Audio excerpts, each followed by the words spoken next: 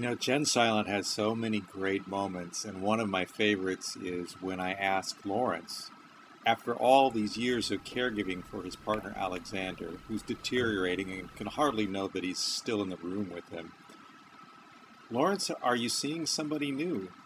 So you met somebody new. Um, I have allowed myself to meet new people, and I am in love with somebody.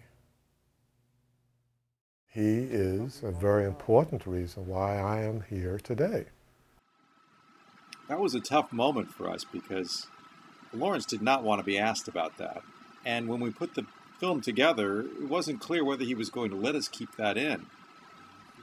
Today is the 1-year anniversary of Alexander's passing, and I thought it was a good time to check in with Lawrence and see what's been going on in his life.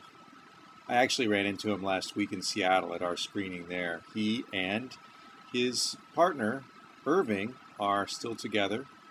He is still writing his poetry, and his book Reclamations is doing very well. During our screening, we found the green room, kind of a makeshift room in the back, while I was outside checking in with the program director of the Seattle Festival, Jason Plord. Great person. We also did a few interviews while we were there, as much sightseeing as possible.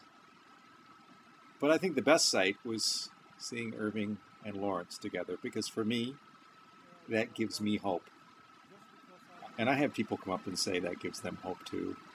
That's what I was hoping for this part of the film.